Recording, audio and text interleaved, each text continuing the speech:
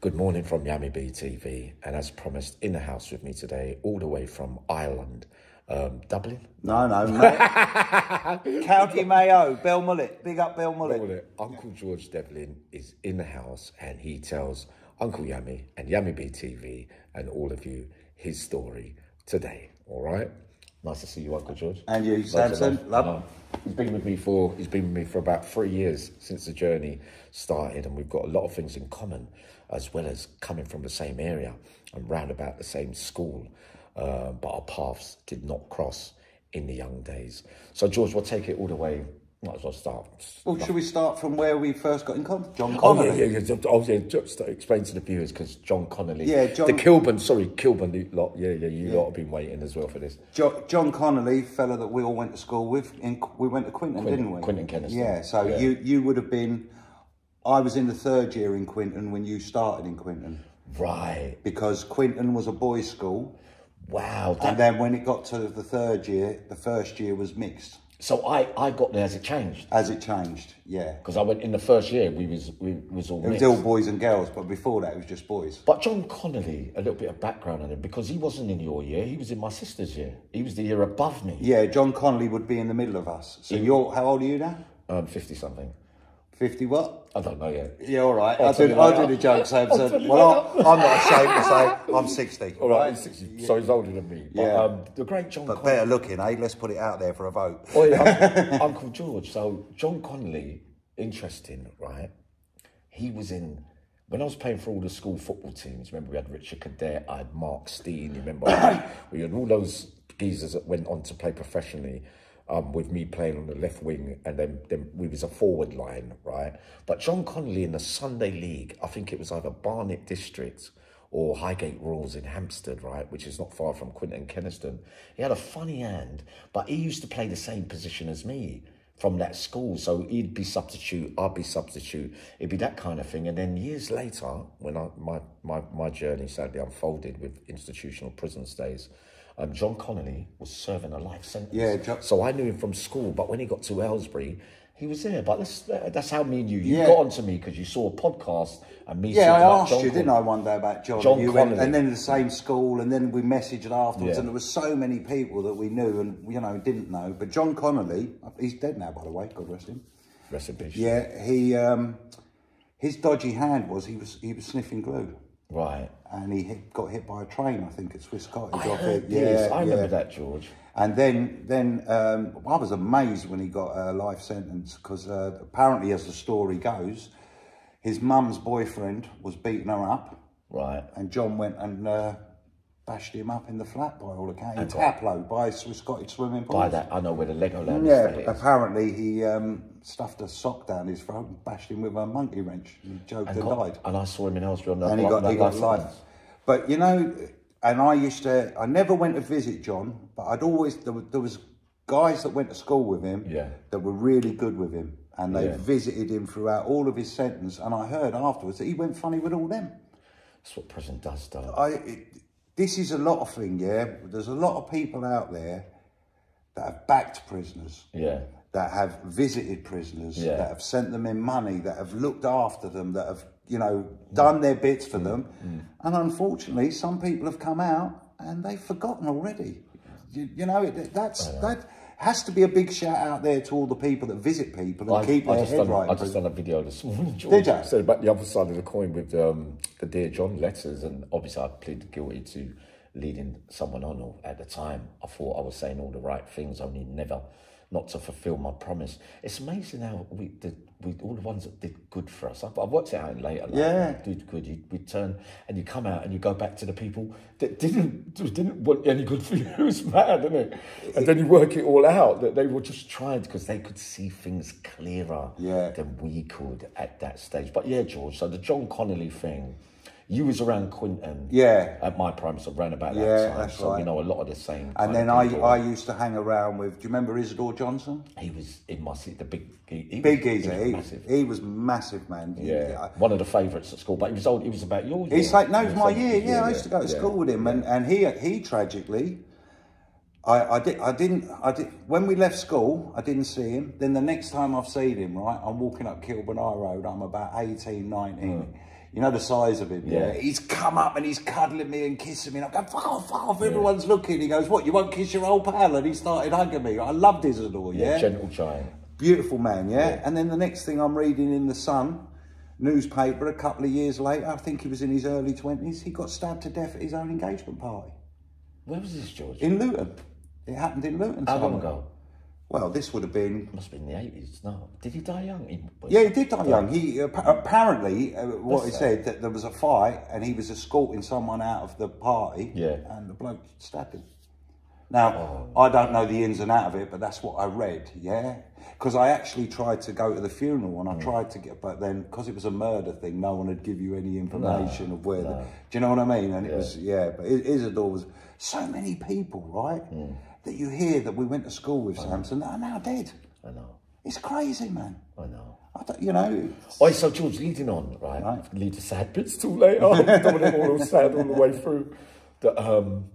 So growing up in Kilburn and school, early life, family, brothers, sisters, mum, dad. Yeah, I've got brother, sister, after school, mum and dad. Blah, blah, blah. Yeah, but I didn't live with my parents after I was 17. I lived on my own, really. But that wasn't no sad story. No. What it was, they actually worked behind the bar. That was their, you know, running pubs and clubs. Yeah.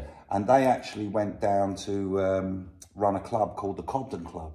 Where? In Ladbroke Grove, off Kensal Road. Yeah. But it was like a proper old white villains club. Right. Okay. Every year when the carnival would be on, the windows used to get smashed because they wouldn't let any black people in. Yeah, that was back in the day. Yeah. But the Cobden Club years ago was a working man's club. It's like you talk about Dave Smith. Dave Smith. Yeah. Okay. Yeah, Roger Vincent's code. Well, Dave Smith's mum and dad used to drink in the club that my mum and dad run. I knew his mum and dad, lovely people, John and Pam. They were nice people. Yeah. You know, and a lot of faces that get mentioned used to drink in the Cobden Club.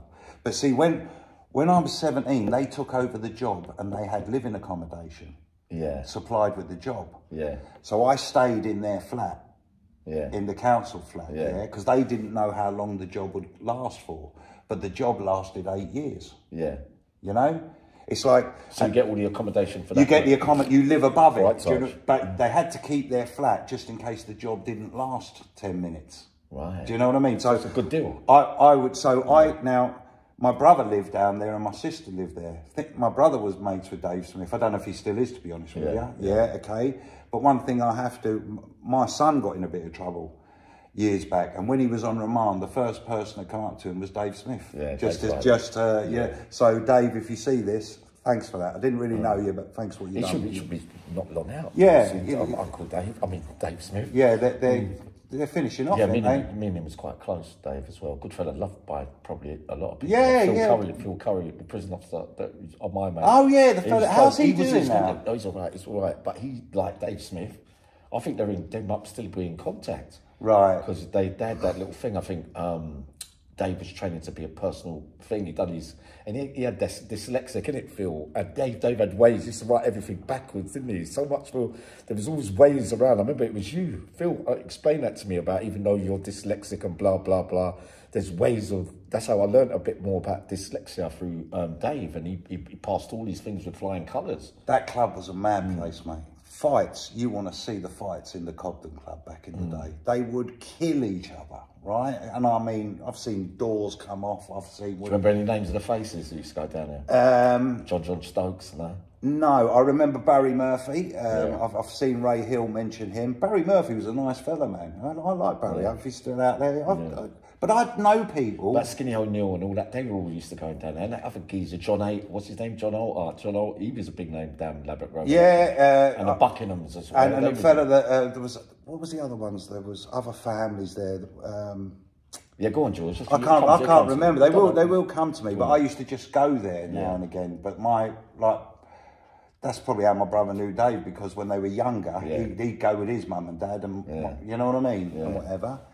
And then after that, then I started getting into lorries, tipper lorries. Tipper lorries? Yeah, so they're the ones that go into sites, pick up the muck, yeah? Yeah. So you know when you go in and the machines load them and they take away that was your work, is that your work, George? Yeah, but I was always naughty with them, man. Explain the tipper thing, because I don't think... all right, so a tipper lorry, basically...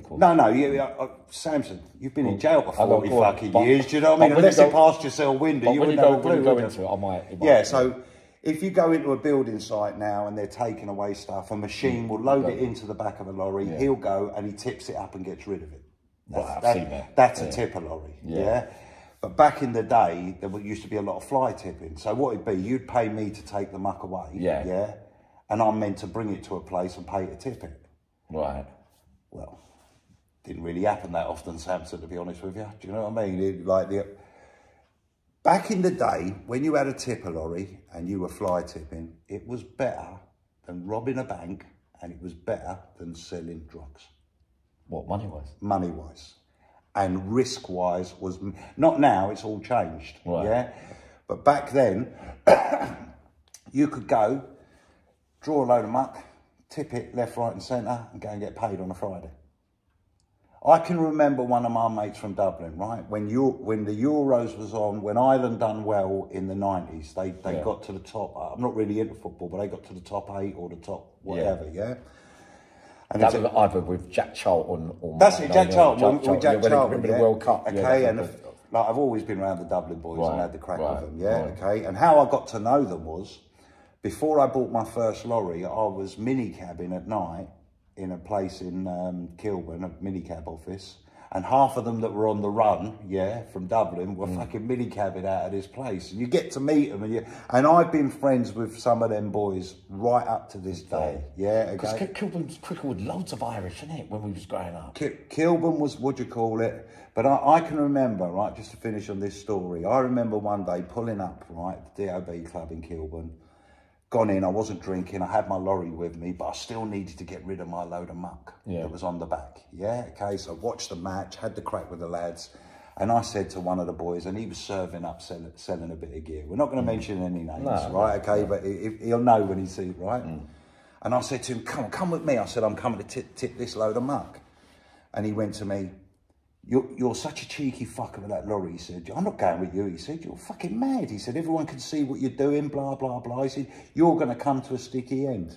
What, so it wasn't criminal, the tipping? It wasn't criminal then, it's criminal now. Yeah, but what in that way then, when he says that? Yeah, because I was breaking the law, really. So it is a lawbreaker? Yeah, so what I was doing, like, you'd go and see an empty site, or a demolition site, and they'd be off-site. You'd cut the lock off the gate, and you'd go and tip your muck in there. Right. And put your own lock on the gate, and like sometimes they would last, the shoots would last, sometimes you wouldn't fill them. It was hit and you could get caught any time. But when so he threw the mockers on you by saying to you, one of those days you'll come unstuck. No, he had the bottle to go selling a bit of gear. Yeah, but he didn't have the bottle to sit in the passenger seat of my lorry. Yeah, okay, it's crazy. And he went to me, you're going to come to a sticky end, yeah? The next time I saw him was in the special unit in Mountjoy, because he had been on the run. The next thing, then he gets nicked in Kilburn and he gets brought back to Ireland. Sod's law. Right, sod's law. And then I've gone over to see him, and I've gone in, and in the special unit in Mountjoy, you go through the things, well, it was back then, you go through your normal bit, then you get in a minibus that goes deeper into the prison. And then there's about 8, just a visiting for about 8 people with a screen in the middle. It must have been a special unit inside the prison. Special unit, yeah. Oh, so we fit in. So did it ever come and go wrong for you with the tipping thing? Oh yeah, loads of fucking times. No, sorry. What happened then, George? Well, it went horribly wrong one time for me, and I was in big trouble. As in, I set up a company, right? My sense of humour, my sense of humour is brutal. Yeah, right? It can be either. Yeah, you know, people say these are their best weapons. That could be, your tongue can get you in trouble, your tongue can get you out of trouble, yeah? Anyway, me and my infinite wisdom, I set up a company called the Flying Squad Limited. Right? Just taking the piss out of the old bill, the Flying Squad. And so then I had a few lorries, and we were dumping muck everywhere, right? People are like Catholics, right?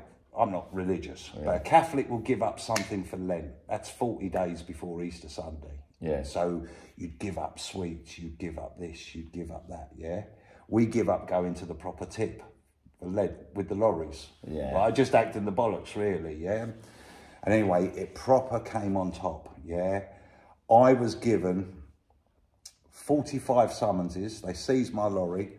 I was given 45 summonses and 1 week to fill out the paperwork of these summonses. Even though it was a limited company, if I didn't have the paperwork, I was getting a £5,000 fine times 45. Wow. That comes to a lot of money, But hey-ho, there was a bit of divine intervention, because I was very unfortunate, So I've been given all these summonses, been given a week to fill it out. And you'll never guess what happened, Samson. My office got broke into, and all the paperwork that they wanted got stolen. My God. Wasn't that sad? That's a right result. Well, obviously. I'm not complaining, do you know what I mean? And the next thing then, so I was given a week to fill out all these. My office got broken into. All their paperwork got stolen. I remember it so well. Do you know where Thingies is, Westfield? Have you seen that? The shopping centre in Shepherd's Bush. Yeah. Well, that used to be just yards where people would have, like, so you might have a few lorries, you'd have that bit of a yard. You lot would class a yard as your home, wouldn't you? Some people go, but us men in construction, a yard is where you keep all your stuff. And I had a yard in Shepherd's Bush for 20 odd years on and off in this lorry park. It used to be a lorry park and then it was sectioned into yards. And they would give me a week to fill out the paperwork. The lads come into work on the Tuesday morning, they've rung me, we've been broken into. I said, well, ring the police. And when I went down there used to be an advert on telly, like the Yellow Pages, you know, when the bloke went, you know when someone's room was untidy, that advert on the Yellow Pages, and they said, don't go in there, you've been burgled, but someone who was about getting a cleaner, you probably won't remember that advert on telly, but it was a bit like that. The cop was outside and he's gone to me, mate, he said, I hate this, he said, don't go in there, your office has been wrecked. Right, and I felt like saying, yeah, I know, that's how I left it. Right, okay, right. So I've gone in there. Next thing he's gone, what was stolen? Everything that I needed, Samson, for this other crowd. Yeah. I was going, that was nicked, that was nicked. He said, well, how come they nicked all your paperwork? But that was back in the day when you had a fax and a computer. I said, they've took all my paperwork. I can't even give you the number of my thing. And I've gone, oh, yeah, that explains it. Don't touch anything, we're going to fingerprint the place. 2 hours later, they run me back and said, we're not going to fingerprint it. Here's your crime reference number. That's all you needed. That's all I needed, right? I left it till the Friday, because the bloke the following Friday gave me a week, to fill out the summonses. Rung him up and I said, all right. He said, yeah. He said, are you outside? I said, no, I've got a bit of bad news for you. What? I said, I've been burgled. What do you mean you've been burgled? I said, all my gear was stolen. I said, Monday and all that. This is the crime reference number, right? So you think, fucking hell, we'll see how this goes, About 3 weeks, month later, got a letter through. This happened on this day, that happened on that day. Now I advise you to get legal advice and come up for a taped interview. And I rung the fella up and I said, the word on the letter is invite, innit? You invite me up. And I went, no thanks, and put the phone down. And I've never heard from that man from that day till this. After that then, I got rid of my lorries. I went on a cruise with my ex-wife to the Bahamas, So, but the case, George? That was it. That was the end of the case. It got slung out? There was nothing, no. Because you can't defend yourself. The paperwork was gone. The paperwork was gone. Right. So I knew then. So it was a close call for you. Oh, very close. I've come close a couple of times, Samson.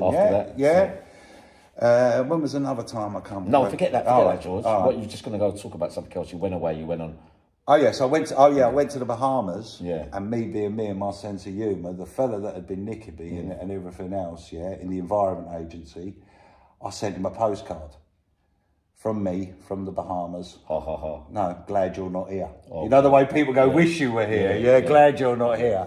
But I heard afterwards that someone that knew him, that I met and later on in life, said that when he got that postcard, he just burst out laughing. What else can you do? Do you know what I mean? You win some, you lose some. You win some, you lose some. I've had my son. Years ago, two fellas tried to rob him of his car. There was an incident. There was a fight. The boy died. God rest the boy. I'm not going to mention names. No. My son went to court, got found not guilty of murder, guilty of manslaughter with provocation. So he went to prison? Yeah, he got 4.5 years. Manslaughter? Yeah, and done 2 years. So I know, even though I've never been to jail, I know what it's like to have a family member. Is this your firstborn? Yeah, my son, yeah. How old was he when that happened? He was 18. And you was living in Kilburn at that time? No, living in Dunstable in Bedfordshire. Living in Dunstable, Bedfordshire. Yeah, Being, you lot, yeah. I was living there. And what's his name again? And this is another mad one, you know. I can remember. So you was visiting your son? No, I want to tell you about when he went. So he gets arrested. I mean, it's very easy to talk about it now but the whole year while he was on, he got bail. Yeah, he got bail. The whole year while he was on bail, you just didn't know how it was going to go. You just didn't know how I knew it wasn't murder, but as long as the jury realised was he the only one involved in the case, or was there more? No, there was a couple of lads, and you know something? The madness about the lad that actually started. Now both boys were fighting with my son. Yeah. But the boy that actually started it, he's gone scot-free. So he started it. His mates got wrapped up with him, and his mates died. But his mate wasn't the one that started it. It was and you know who you are, yeah. But it's no point in mentioning names. You know what I mean? Historic. It's historic, and it's mad how things goes. I mean, like I was 60 the other week, yeah. Yeah. So I had a party. The last time I had a party was when I was 40, and that's when my son was on bail for murder. Yeah. And I'm going down to Kilburn. I'm living in Dunstable. I'm going down to Kilburn at 7:30 on a Friday night for a bit of a drink and a get together for my 40th. And my ex-wife said to me as we got on the M1 at Junction 9, just chatting, yeah. Oh, you'll always remember your 40th because of my son being on bail for murder, right? I've gone to her at Junction 9, Samson, right? Don't worry about it. I said, you know, be all right. Nothing else can happen. I got as far as Junction 6 on the M1, and I've got a policeman ring me up from Colindale. This is fact, yeah? You need to surrender yourself to us, and that was over buying 2 council flats and getting discount for the pair of them.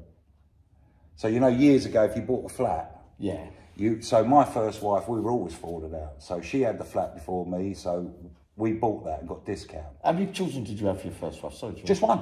The son? Yeah, just my son. Yeah, just my son. Yeah. Right, go on. So my first wife was 10 years older than me. Right. Sarah, my new wife, is 10 years younger than me.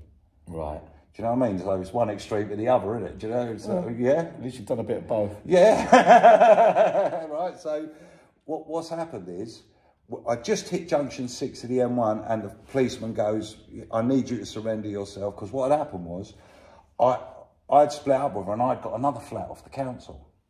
And then, of course, I've ended up buying the 2 of them and getting discount off the pair of them. Right. Right? Which is a no-no. You're only allowed to do it with one. Right. Okay?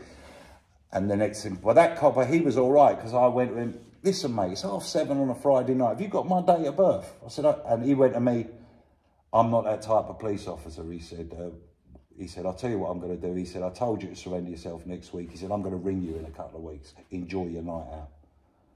So he was all right. Do you know what I mean? So it went to court, George? No, it went to court, yeah. My son, he went to court, got found not guilty of murder, guilty of manslaughter with provocation, yeah. This was on the December 2003. Wow. I'm up in court in January 2004 for obtaining property by deception. That was the charge. Wow. As in buying the 2. So he went to prison in December. Yeah. And it looked like in the January that if it was gone wrong for me, I was going to jail. Okay, it's mad how when you reflect back, do you know what I mean? And I've gone up into court in the January, and I'll tell you, any of you boys in England that are looking for a barrister, Marion Smullen, she's got her own chambers. Marion, you are the business. Where's she from? She's got her own chambers in Temple. Oh, yeah, Temple. That's down in Temple. Yeah. Lovely woman, Marion. She defended my son. So you got off that again? She got me off on a legal argument. Cool, been a couple of so I've had my touches, but then having said that, you'd think, oh, I bought 2 flats or whatever. Then it all went wrong. I had no luck for it. Do you know what I mean? Go on. Yeah. Then what happened after that then I had a skip business, put my heart into it, everything. I had a few properties, had this idea in my head, this is the way forward, and ended up losing everything. Explain. I invested in a business that I thought was the business. Everything said it was a great idea. It was a new kind of concept with skips. It was like transit vans that could lift builder skips. Yeah. You don't understand the industry, so it's hard to explain it to you. But yeah. And spent a fortune, was really doing well, getting it just right, and then the next thing, the recession kicked in 2008. So this feels like recent times. Yeah, and the recession. And you were still with your first wife at this time? Still with my first wife. You was the provider out there. She had a great lifestyle. Yeah, oh yeah, she was buying all the Gucci bags. Well, no, she was. In all fairness, she was never really into that. But there was always plenty happening. I mean, at one stage there, I had 2 Jeeps, private number plates, 31 GD, 29. I thought it was a pop star, Samson. I thought it was a way. So she was living a life of Riley. Everyone was in my house. Everyone got looked after. And then the recession. The recession, and then it turned, and then I'd remortgaged to put it into the business, and I ended up losing a lot. I ended up that my own house that I was living in, that I had a mortgage on, I knew I couldn't pay the mortgage, and I just gave it back to the mortgage people. But what happened to her? What happened then was... Don't tell me she left a sinking ship. Oh yeah, gone, mate. Oh no. But listen, it's like... We spoke earlier, yeah? And I'd like to say this to a lot of people. If you can be really down, I got really down. Not depressed, because I've always had a sense of humour, and I've always, I never get depression. I'm blessed. I've never suffered with it. I've kept going. And sometimes you have to lose it all to get it all, yeah? I mean, we've spoke, Samson, right? And about you when you come out, and, you know, what I always say to you, get your house right. Make sure you keep your rent. Have your base, yeah, okay? Because that is your foundation. Yeah. Do you know what I mean? And your foundation, you have to get... But I've always been kind of lucky. Even the day I decided, right, I am going to give this house back to the mortgage. Yeah, people, because I know I can't pay for it. Interest rates have gone high. I've stopped earning. Yeah, but Uncle George, the situation there, son, first wife, blah blah blah. As soon as recession, you're doing it. God's taking it away from everything's like gone. Like Job in the Bible. Interesting that he took it all away from him. Those that don't know, and then he got it all back in later life. But George, so when with the missus, the wife, because it's very important. Yeah. So when did it start breaking down from that? It just all went wrong anyway. It just no love there really apart from not really. When I look back on it, not really. But there's no point in it. It is what it is, Samson. I heard a rumour that you went to the battered husbands. If you're not laughing, yeah, no, but I don't know that if it's a joke. I don't know if it's a joke or not. But tell them that was Uncle George. Right. So during the relationship because it was a bit volatile, yeah. This was back in the day. This is how I ended up getting my own council flat, yeah? And it was all about if you were gay and this, which is nothing wrong. They were getting their rights, yeah? So I thought, I'll jump on the bandwagon. And I've gone up to the council offices and I've said I'm a battered husband. Right? The old woman's knocking me about and all this, right? And the next thing, what a crack I had, Samson, right? There was, did you know Agamemnon Road, round behind West Hampstead Police Station? Agamemnon Road, of course I remember Agamemnon. You would remember it. Quicks Road, didn't I, for the five-a-side? Yeah, but Agamemnon, there was a little park up there, up by Princeway. There was a king called Agamemnon. Was there? He was a Greek, I think not a god, a Greek myth called King Agamemnon. I think it was the island of Crete where the war was at. Anyway, go on. But I've gone into the council, and I've said I'm a battered husband, and I'm pulling, blah blah blah. And then the next thing, she's gone upstairs, the woman. And you remember Tarbaz that we went to school with? Yeah.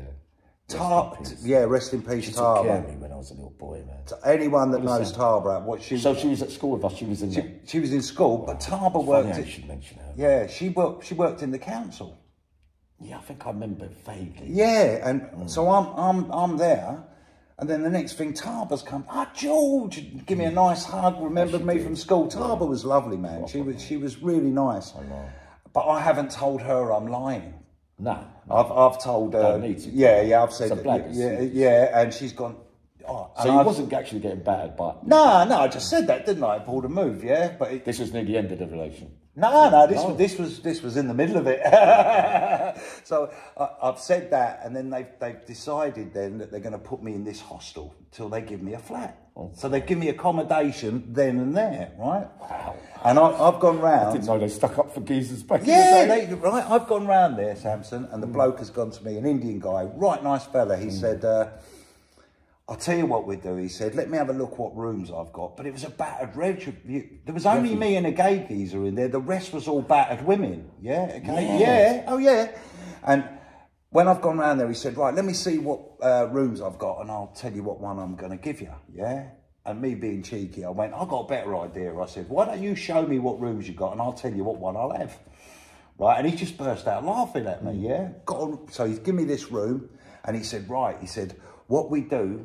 He said, every morning we give you tea and toast and we all meet in the communal room, yeah? And we all chat about our problems, yeah?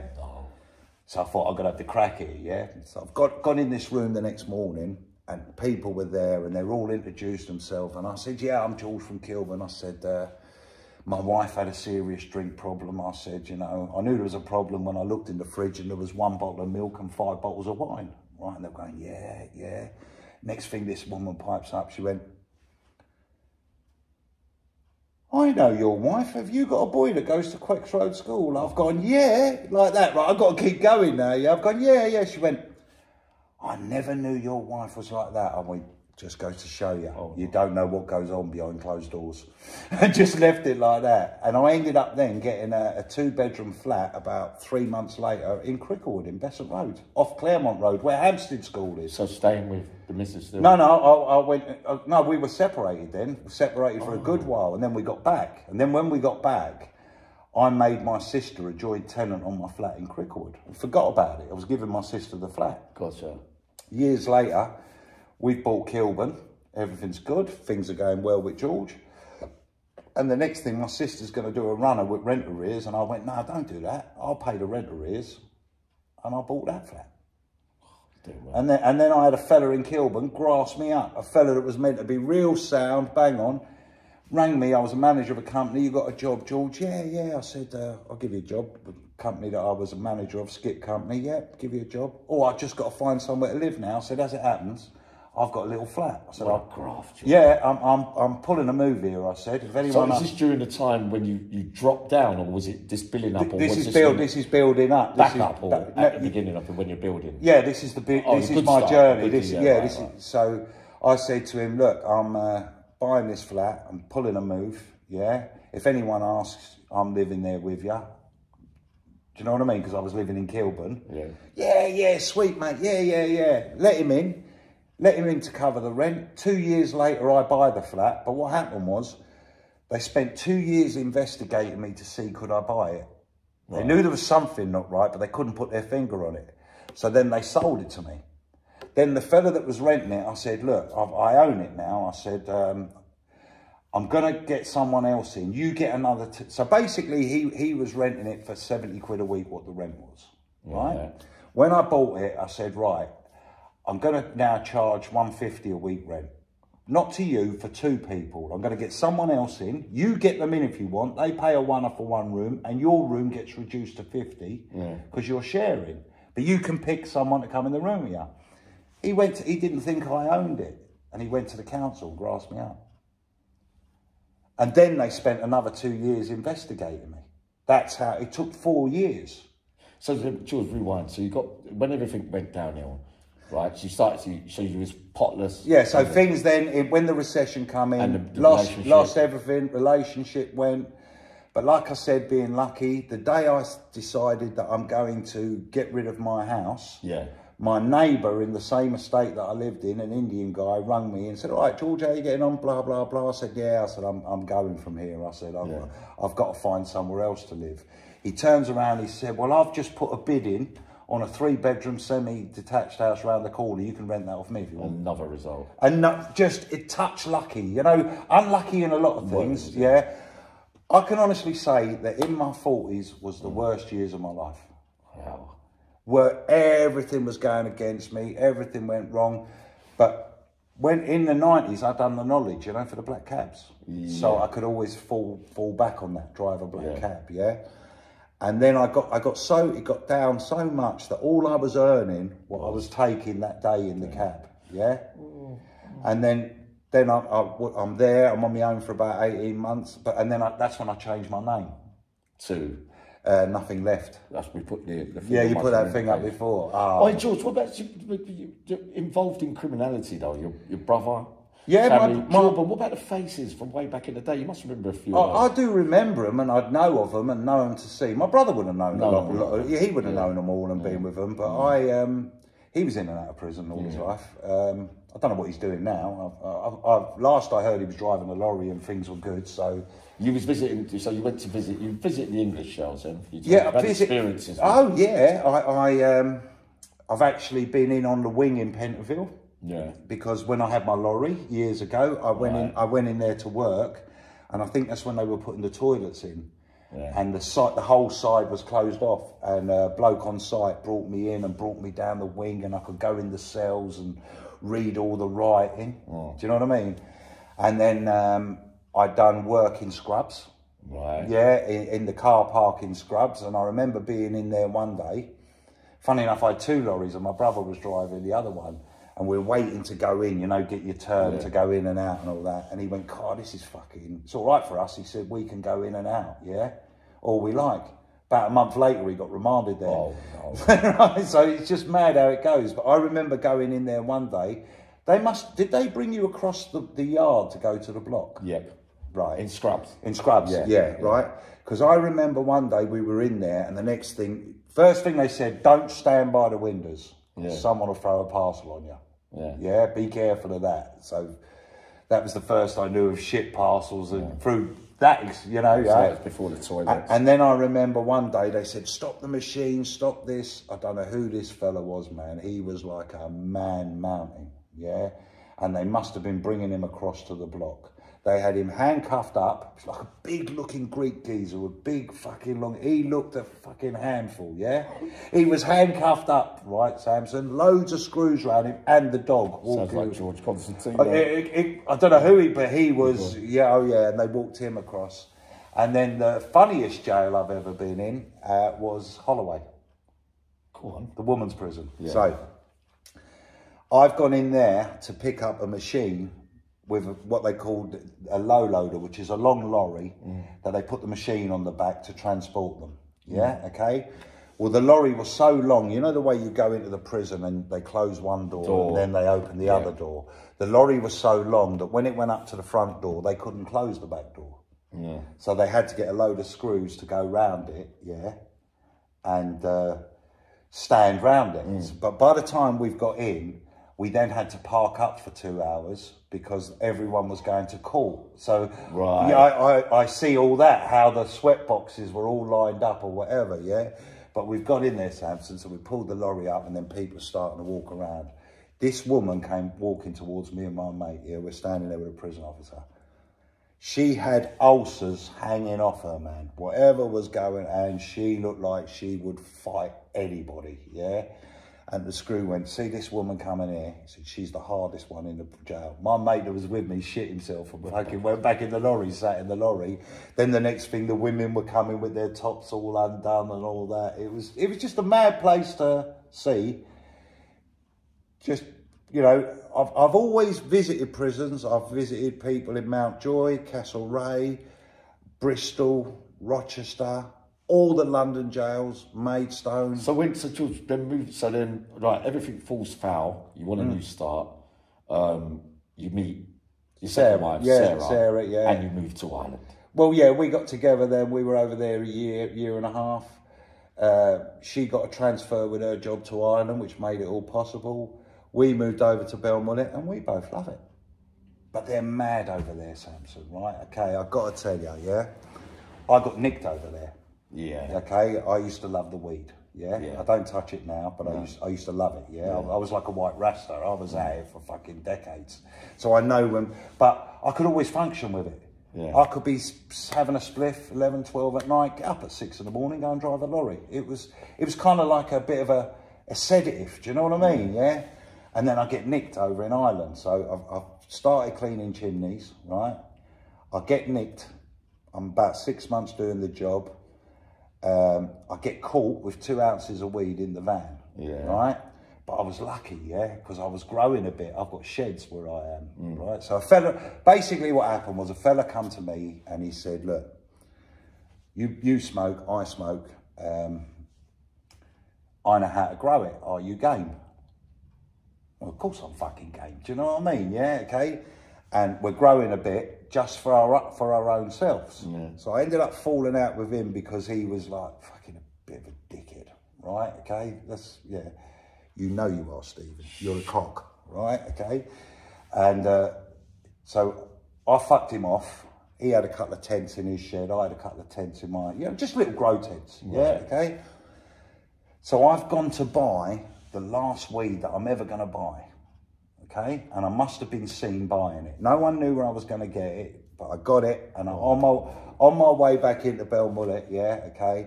I see 2 guards come, and you know when they look at you, and you just know it's on top. Yeah. So I've seen them come towards me, and I think, nah, you're paranoid, you fucker. This is you get talking to yourself, don't you? I carry on driving down the road. Next thing, they're all round me.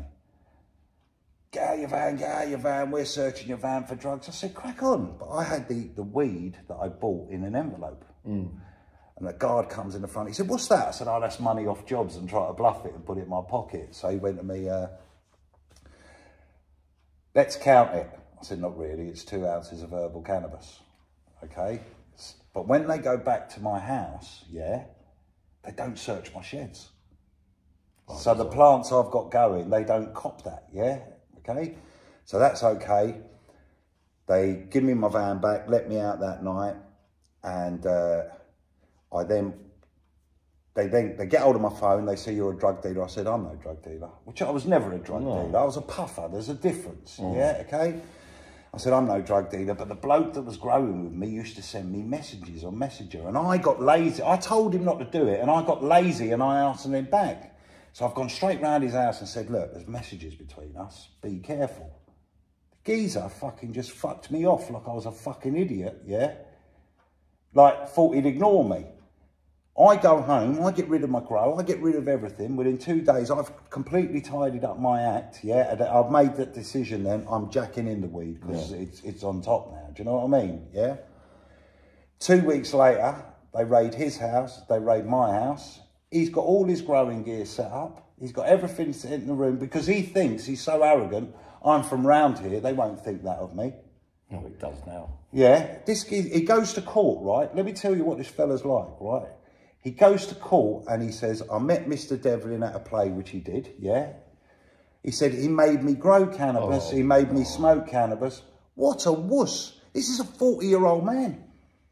And what happened, George? So what happened was, in Ireland, you get a squeeze. If you've got no convictions and something happens, you can get what they call a strikeout. Yeah. I never heard of it till I went to Ireland, yeah? So what's happened is, he's gone to court, he's trying to blame me for everything as I would be known as a blow-in. Even though my mum was from Belmullet, and I'm a blow-in because I've lived somewhere else and I've come in. It's a terminology, yeah? It's what you call it. So he thought that me being the blow-in and him being local, he could slag the life out of me and I'd get the blame for everything. Okay? But he mugged himself off. He's gone to court. He said he done me the best favour ever. He got caught.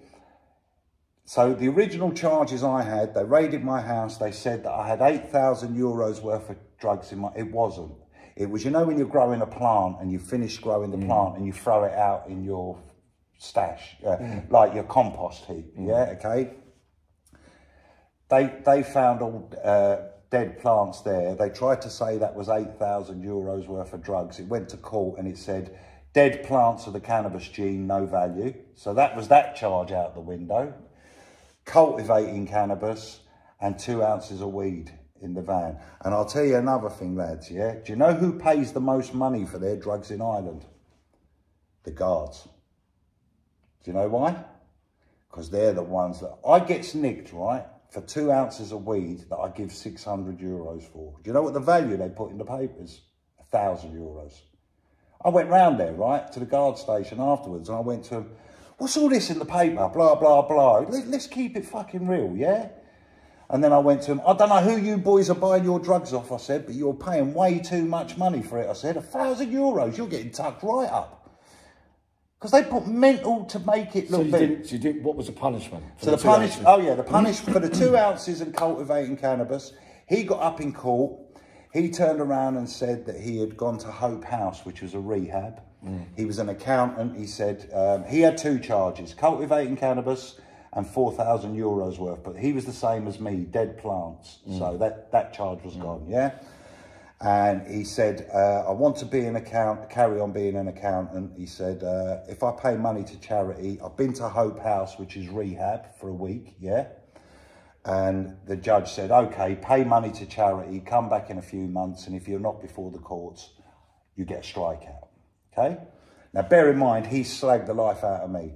I then get up in the dock, and what I didn't tell anyone, when I got nicked, see, this is another thing I always advise people. A lot of people get arrested, right?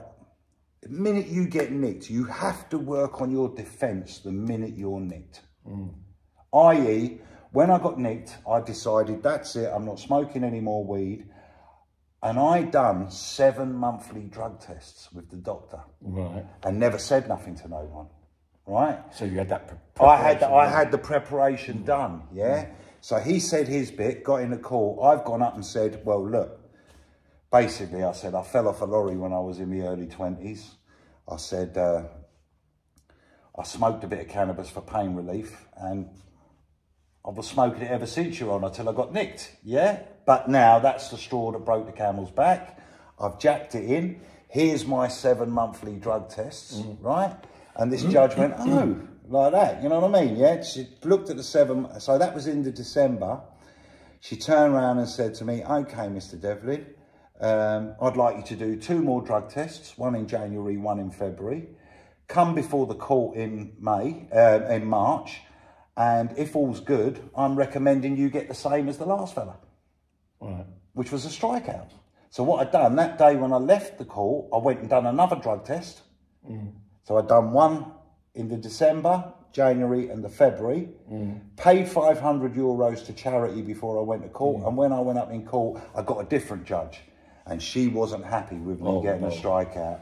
And she just went to me, she went, you're a lucky man, Mr. Devlin. I don't want to go against the other judge, but I'm not going to go up, but I'll give you a strikeout. And she was pretty good looking, this judge, right? And I was tempted to say, you're a bit of a looker yourself, Your Honour. I'll remember your face, because she kept saying, I'll remember your face if you come again. But I kept my mouth shut, and I got a strikeout. Right, George. So the Mountjoy, what were the 3 prisons you spoke about you visited in Ireland? Mountjoy, Castlereagh and Portlaoise. Right. Any stories from up there, from those Irish prisons? Because we was talking earlier about... Oh, yeah. Scrubs. I was remembering... Yeah, the Scrubs. Well, I remember a fella, he's from where I am, and people are going to be asking me around there, and he was a prison officer. And years ago, I knew his brother, and he said to me, he said, oh, like you know all the Dublin boys in Kilburn. He said, I got on really well with all of them, yeah? And I said, oh yeah, he said, mention me. He said, feel free. So I've gone to a party with the Dublin lads a few months later. I said, do you lot know so-and-so? Next thing they've gone to me, he was a kicker. Oh no. Right? Oh yeah. Right, I'll explain what a kicker is. Now, I didn't know what a kicker was. Apparently in the 90s, and some of the Irish boys here might be able to answer that about kickers.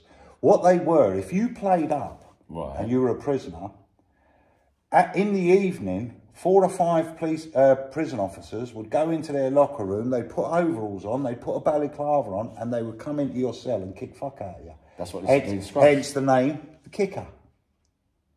And he didn't have a clue, this fella, that everyone knew he was a kicker. Stupid idiot. Stupid idiot. Letting everyone know you've got that kind of history. You've got that kind of history, yeah? And I said, how'd you... Then they explained to me, the cleaners or someone would be out on the wing, and they'd see the prison officers going in to get dressed up before they went in and battered someone.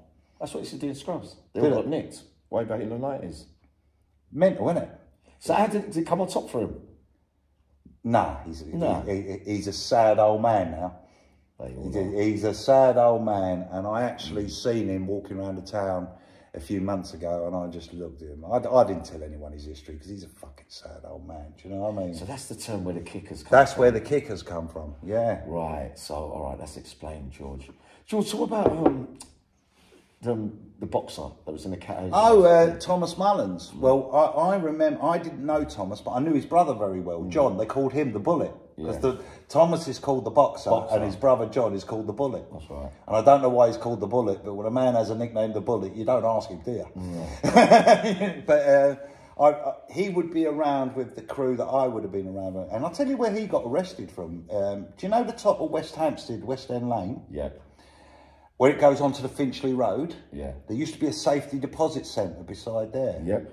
That's where he got caught coming out. That's the one that Vici robbed before he done Coots and Co and Knightsbridge. Yeah, because they had four. That one. That was near St John's Wood. Yeah, yeah, but there was one in St John's Wood. There was one in Finchley Road. That's near Swiss Cottage. That's right. They were all the same crowd. Them safety. Well, that's where he got caught coming out of. When he got originally his 18 years. Was it? Oh yeah. Yeah, he'd gone to that safety deposit centre. Yeah, because he was in London. He had to go to court in London. Oh, of course. Yeah. And that's where he originally. And then, funny enough, I knew then his brother for the first few years, and my brother had been sent to jail. And whenever we'd meet each other, he'd say, "How's your brother getting on?" I'd say, "How's your brother?" You know what I mean? And then I haven't met him, his brother, for years and years. And then the last I heard of the boxer was when my son was in prison. Right. And he was telling me, "Oh, there was a fella got released this weekend, Dad. Did you know him?" And I said, "The boxer." But I wouldn't have known him, but I could have told my son to mention a couple of names, and then he'd have gone, "Yeah, there's a connection here." Do you know what I mean? Yeah. But yeah, he was well respected, you know, the boxer. Oh yeah. And not in God, time flies, George. Not in scared terms. People respected him because he could have a tear up. He's very up and down, and just a straight fella. Yeah, very like. So George, in Ireland then, what about the Irish? You bet the 3 other prisoners. Any more stories there, or it's happily ever after? Go on. Good afternoon, Sarah. Good morning. Oh no, good afternoon. Yeah, no. Funny enough, the fella I saw in Mountjoy that I said in the secure unit, he's coming to see me now in a couple of weeks. He's got out. He's all straight now. He's been. Spencer's got a parole hearing. Well, you talk about Spencer. I've got a mate, Anthony. He must be out by next year, Spencer. He went to school with Spencer. One of my very good friends went to school with Spencer, Anthony Murphy. Yeah. And he went to school in Ireland or no, here. He went to school in Luton. Luton. That's right. He was from Luton originally, wasn't he? Yeah. And there's another fella, Anthony, that I can remember when my son was up in Luton Crown Court, yeah? And about 2 days before the trial starts, Anthony rings me and he said, "Right, George," he said, "there's a pub beside the... there's a pub right beside the Crown Court." Right. He said, "You park your car in there every day." He said, "The landlord's a friend of mine." He said, "For the whole of the trial, park the car there and you just walk across with your family to the thing." So there was none of that in the mornings. Where do we park? Where do we... things would always fall into place. Fall into place. But I always kept, you know... And then, like I said, I changed my name, didn't I? Remember we put that up? Oh, what a crack I had with that, man. Oi, George, I know, yeah, that was good. I saw my community page. Oi, George, so happily ever after with Sarah? Oh, yeah, me and Sarah get on well, man. So you got on there all the way down, all the way back up. Listen, there's... Better than England, George? Oh, 10 times better, man. 10 times. It's the sense of humour there. I mean, I've got a 1967 Ford Anglia. Yeah. Right, I've always wanted one, yeah, okay, and I've got one now, and that's the car in the Harry Potter films, yeah? You know the kids' films, and they make it fly, yeah. Because I've got Nick for the Weed over there, yeah. I've only bought this Anglia. I must have had it 10 minutes. You know the nickname they put on me then? Harry Potted. Yeah. They're fucking bro. I got my teeth done, as everyone noticed anyway, in Turkey, yeah. I wish I could get mine done soon. Do you know what they were calling me around the town? Shergar. You remember that horse that got nicked? Oh yeah, the torch. Not was that one up there, was it? Oh yeah, no, they kidnapped the horse. But it was in England. Was it in England? All right, I'm not sure. Yeah. So that a few of the lads were calling me Shergar after I had my teeth done. Oh, the other sense of humour is, and that launched my chimney. I clean chimneys, yeah. Okay. Yeah. What now? Yeah. That's what I've been doing the last few years. And that's what launched my business, getting nicked for the weed over there. Changed everything. No, because everyone's so nosy. Yeah. They want to meet you. Who's this fella that's just been nicked? And then me have a chance with them, get the crack, you know what I mean? So it's not a big city where you are then? No, it's a small town. Yesterday, or Wednesday when I come over, was the first time I've seen a traffic light in months. Because I had to drive... I'm in Belmullet, which is right up in the northwest coast. It's the nearest town to America on Irish soil, near enough. Yeah, and but it's dead. It's like a dead end. Yeah. Right.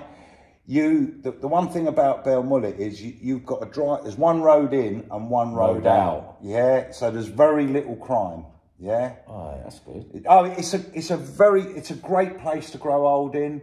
It's a great place to, it's a great town. I love the town, and the people are just different class, the sense of humour. I mean, my days, right, I'll go out and clean the chimney, yeah, okay?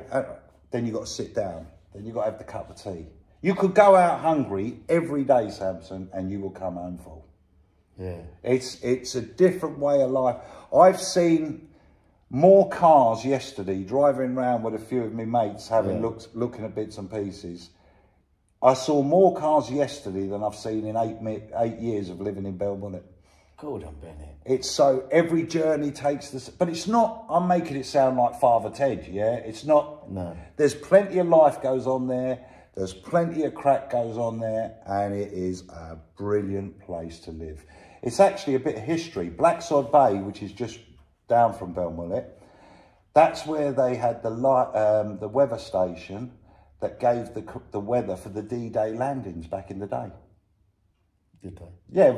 So, but when they decided to start World War II and launch the D-Day landings, it was the weather report from Blacksod that they were going to go one day, and they got a weather report from Blacksod Lighthouse. No, it's too rough, and we go the next day. But no one knew this till freedom of information in the 50s and the 60s or whatever. No, it's a great place. I'm happy where I am now. I'm happy where I'm in life. We probably could have touched on a lot more prison bits and pieces. Yeah, but I'll be over there soon. Samson, when you come over, you will see. I've done Wales and Scotland, and I've never done that. Oh no, I did Wales when I was a little boy. I've done Wales, Scotland, Ireland. Patrick, Mo, I've got loads of them. Yeah, because you said I'll be interviewing all of you. If you find out around some of my followers, you know. If you find out where all the lads are, more practice for me. Yeah, you're presenting. If you find out where all the lads are in Ireland, I'll work out an itinerary for you. Yeah. I.e., it might be you might be better off flying into Knock Airport where I am. Yeah. Have a couple of days with me, and then I'll drop you at someone else, and we'll work it out between us. Do you know what I mean? And so George, good stuff, George. I know it's nice of you to get down here as well. I hope you don't miss England now. Not a chance, man. Last night, right, I'm looking on the telly, I'm sitting in the hotel room, and there's nothing but crime programmes. Following this police force, following that police force, following the murder squad, following the thing. It's crazy. You can learn more. You learn more growing up. Remember when we was younger, we did have no insight into how all of it works. Police, the criminal things, all these things that they show on TV now, I believe gives criminals a better advantage and more information. It's showing them. Because you could learn how to swerve things before you actually make the mistakes that we had to do, because we didn't have all this kind of social media and all this new technical stuff and insight into every single aspect of the procedure of how it works. So they've got a head start, really. You know what I mean? It's like, I know a lot of lads as well, right? It's people see people and they see them get nicked and they think, oh, they never covered their money. They've never known no different. Yeah. I know lads that used to sell bags of weed, little 20 bags, 30 bags, that are now fucking big, massive players, right? And they've just gone from the natural progression, right? I had a young fella years ago, right? And he said to me, I want to tidy up my money, George. What's your advice? I said to him, you need to kind of basically make a moody company up. And you need to make out that you're doing work for people. Then that way you can bank your money. I'm not going to go into details of what I said to him. You can bank your money. I said, then what you do is you pay a bit of tax on that money, and then you've got clean money. Do you know what he said to me? I ain't fucking paying no tax. Do you know what I mean? It's like, greedy bastard. That's what it. But they don't give some back, Samson, man. they don't understand. Yeah. It's like you, yeah. How They many? don't pay at the end of the How day. many years were you in prison? Right. Quite a few. Right. Okay. No matter how you played up, no matter what you done, yeah. Okay. You always got clothed and you always got fed. Correct? I know. You could act the bollocks. You could serve someone up on the wing. Everything was done. Ain't done me no favours though in later life, because when I'm go on. You've come out, right? You've come out right now. Paying rent and paying bills is like totally new. Let's be honest. It's not. Do you know what I mean? No, it's very serious. You know, and if you went now to visit someone in prison and you had to leave your home at a certain time and it's 2 hours there before you get on the visit, then it's all the nonsense going through to the visiting room. Then you might go and meet someone that's got the right ump because you ain't done something. I know. Do you know what I mean? You'd see the different side to it. That's the people that have stood by people, they should get a mention too. 100%. You said that. And George, you know, I was thinking that's definitely right, because having to learn to do things for myself, as well as the injuries, and the processing and up and down time, I've had to bump into things, and it's got to happen to me a few times before it registers what my priority is that I should be getting right first, to making sure that your own house is in order. These, when you're institutionalised and it's been done the way that George has explained it for a lifetime, like, those things are so important when you come out, man. I wish someone would have explained it properly to me. I've always been on it, you know. You got your rent paid, Samson. You got this. You got to have that right. You know, when you get your money, go and buy all your toiletries. Go and buy all your food. I still managed to get looked, in a way. We've got to be honest. I've still managed to get looked after, and people doing things for me, or showing me.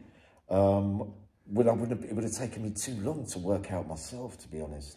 And then you're stuck, and you're all of this. Fuck, it's strange. It isn't it? It's the rubber, the green helps. Of course it is, you know. And George, it's absolutely brilliant for you to come down.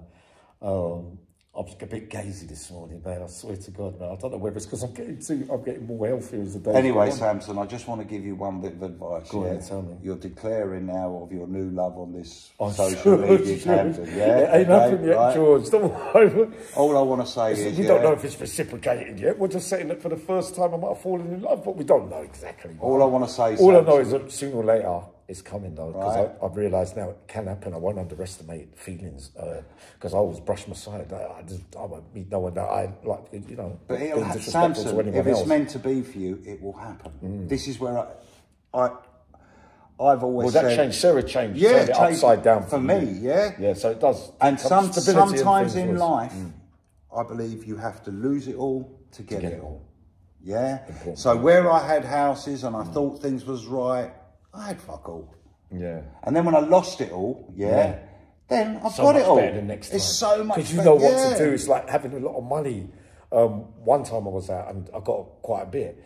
And then it all went. I was giving this one and that one and that one. And then all of a sudden I thought, well, if I haven't got that bit again and that bit, I know what to do with it next time. So it's all learning curves for me. I mean, you had more that you've had. I've had plenty, and then I've that's had without nothing. being a criminal, George. Yeah, it without shows being, that you can do that with hard graft and never giving up. Because like we always say on the MBTV, as many times as I've fallen down, and some of us fall down, a lot of us, quite a few of us, in different ways. The whole purpose, I believe, in life, as long as there's breath and there's air and you're living, that you can still get back up and have another go. It can get demoralised and it can get defeatist. You can start, you know, being what's it called, pessimistic, and start thinking it's never. You could be fatalistic, but then in the end you say, just keep trying. You've got to get it. And then again, we say today that hopefully a lot of us, as long as it could take for some of us, that in the end we finally get the answers to a certain degree. Samson, that we've been looking for. One bit of advice, right? Go on, with this new love of your life. No, ain't love yet, George. It's I'm saying I'm in love. She's not saying. Well, can I tell I haven't asked her if she's in love with me. Whoever you're going to be with, one bit of advice if you want the relationship to last. Go on and tell me, boy. Don't get undressed with the light on. No. Samson, it's been a pleasure. Yeah, you too, George. Anything you want to say? What about your Mrs. Sarah? Oh, Sarah, I love my Sarah. She's top notch. We get on well together, but just really, like, it's not been about crime so much today. No, but it's an insight into it's a different what could have been, what might have been, but obviously hard work, George, hard graft, the swinging in roundabouts. You was a little rascal. You were just a bit more shrewder and a bit more canny and a bit more, you know what I mean? You stayed on the fringes and ducks and dive, which is, I wish I would have, you learned it, but you learn more business-wise with that kind of, so you might have been a little bit of in and out, but still in later life, those skills can still show out with being Listen, you never know what's around the corner. The thing is, you just have to keep going, keep going. I don't duck and dive. All I know is I won't do anything illegal ever again. You don't have to, Samson. You don't have to. You've got a great following here. Yeah. You've got books coming. You've got bits coming. Yeah, we've got more. We've got other platforms. But George, it's been good though. But I'm glad for the Irish lot because I've got to get down. There's a few that I've got quite a few down in Ireland, you know, that I have. Some will go down there. Samson, you watch when you go, when you go to Ireland, you're not going to believe your bit sounds like a bit like, not like the south of France, not glossy or thing like that in that way, but it just sounds different to the island that I've heard about. But in the island I've heard about, it's more prison-based, so I don't know. If you know people in Dublin, in the heart of Dublin, that's like being in the heart of West End, that's like being in the heart of Luton. When you have the outskirts and things like that, it's listen, one thing about Ireland, it's a beautiful place. Where I live, it's a great place to grow old. Everyone looks after everyone. If you get a funeral, you get a massive send-off. Mind you, never mind half of them would have put you in the grave talking shite about See what I mean? Yeah, it's is it like Coronation Street? It is, man. It is. And you just, I just embrace it. I just laugh. Yeah, I like it. I like that community kind of stuff like that. It's better than down here in the countryside. Much better than London, man. And I don't go in for all that too much no more. I pop in and pop out of everywhere. I've been looking I've been back here now, and it's funny when you leave somewhere, and then you come back, you realise even more. And do you know what I notice? There's a lot of tenseness around. You see cars bibbing at each other. There's a lot of angry people. People. Do you know if you come over to my place, right? Okay, and you walk into the shop and there's two women talking. Don't you dare turn around and hurry them up and try and make them finish their conversation, because you'll fucking get it, and they won't give a fuck about how many years you've done in jail. I don't get like that anyway. But you know what I mean? Everyone pushes in front of me. It's a great place. Samson, it's been a pleasure. Lovely, son. And you, mate. All right. Let's go for something today. And Uncle Yum will be up later on, right? We've got this part one out.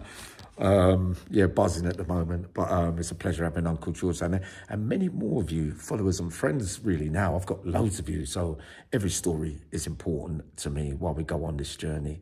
We learn as we go along, communication, engaging, the harsh realities, the good bits that come out of bad bits and that kind of stuff. We keep swinging it around this way and that way, but ultimately we learn more as time goes on. Have a blessed day. I'll be up later on. Sending loads of love, and bye, George.